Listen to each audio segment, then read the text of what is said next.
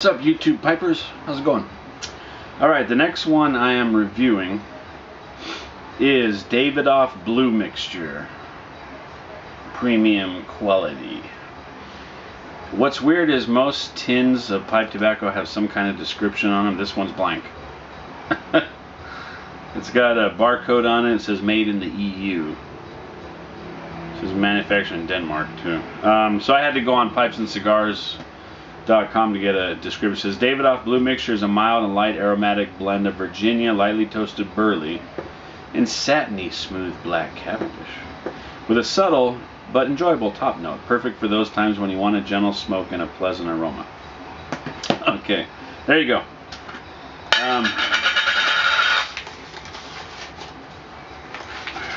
This is what it looks like. This is another one I chose from the pipe tobacco swap pass.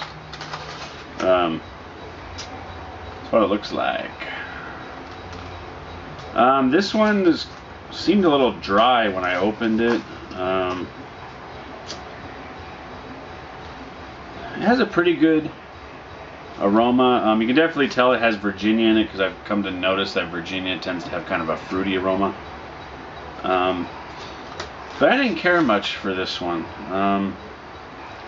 I must not be a fan of Virginias because I've noticed that most Virginia blends I've smoked I don't care much for. Orlick Golden Slice is probably an exception to that.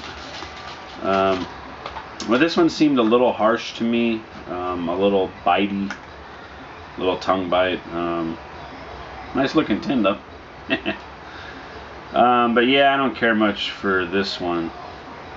So, thumbs down for me, Davidoff Blue Mixture. Hey, you might like it. I don't know. But hey, if any of you ever want to trade, swap tobaccos, I'm willing to do that. Just send me a private message.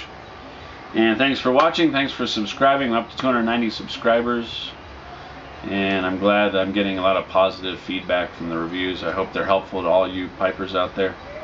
I do enjoy doing them and sharing my experiences with you guys and ladies out there. So anyways, thanks for watching and see you next time.